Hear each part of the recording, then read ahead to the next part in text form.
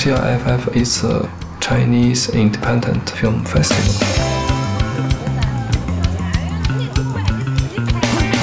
The intention is to bring movies to audience, all kind of audience possible. And another purpose is to create a spiritual exchange possibility to filmmakers. This last point have always been the most satisfying. So they are very glad to find each other because China is too big.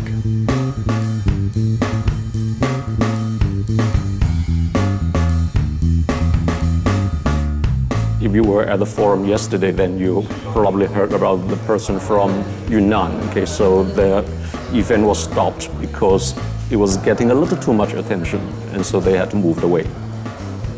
Beijing is where all the artists with any ambitions in China will go and live. Okay, but probably Beijing is not the best place to have a film festival because Beijing is too political.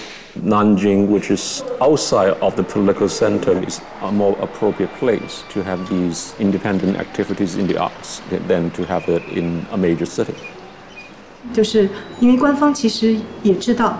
通过5、6年的这样子的一个磨合的过程，他们已经知道这是一个挺可贵的一个品牌，文化品牌。那么但是他们有多接受或者是多认同，我们还不知道。就是这样啊。那么精神上的差别，我觉得，更纯粹吧，因为。 南京独立影展它没有任何 industry 的目的，就没有任何工业的目的，那没有任何商业的 commercial 的目的。在国外的很多电影节，它有，即使是做艺术电影的那些电影节。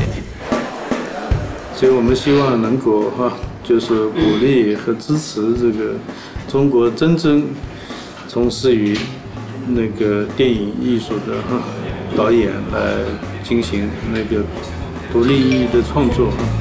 All the films in Nanjing Film Festival this year has not been submitted to the Film Bureau.